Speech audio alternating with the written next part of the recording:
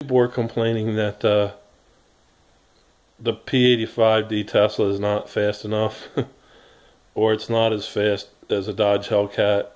So I'm just saying, based on what everybody else is saying, here's your answer in 3 words. Electronic overdrive differential.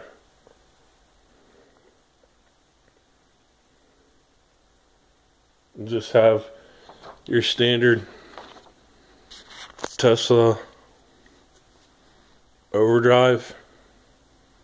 Or, I'm sorry, you just have your standard Tesla differential and you add a second gear overdrive to your differential, and your transmission state, just convert that into a transmission and electronic overdrive. That'll give you more top end speed. So